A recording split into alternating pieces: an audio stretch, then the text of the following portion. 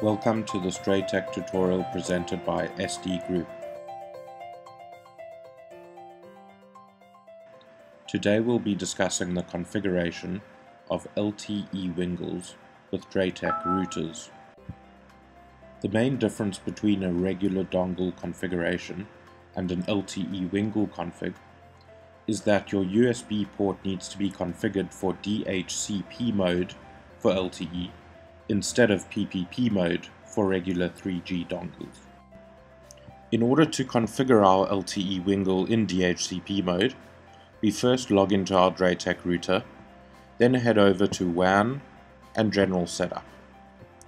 Ensure that either WAN 3 or WAN 4 is enabled, WAN 3 being the top USB port, WAN 4 being the bottom USB port on your DrayTek router. For us, we have our LTE Wingle plugged into WAN 3, so we make sure that it's enabled, which it is. We can give it an optional display name, and then set its preferences in terms of active mode, whether it's a failover connection for WAN 1, or always on, load balanced or not. We've configured ours for failover so that if our DSL connection goes offline, our LTE Wingle will come online automatically. Once the USB WAN is configured, we can press OK and we'll be asked to reboot the router.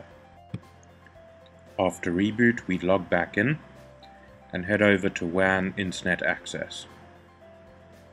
Here, since our LTE Wingle is plugged into WAN 3, we set WAN 3 to 3G USB modem DHCP mode and go to the details page.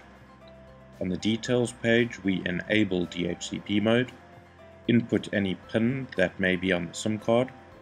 We set our network mode to either all or just 4G, 3G or 2G, and then we input the APN name that we need to use.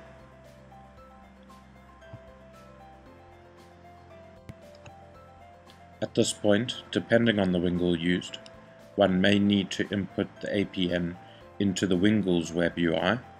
If not, we can just move back to the dashboard.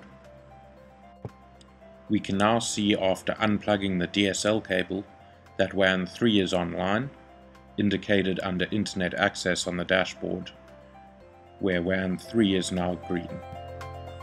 Thank you for watching this DrayTek tutorial presented by SD Group.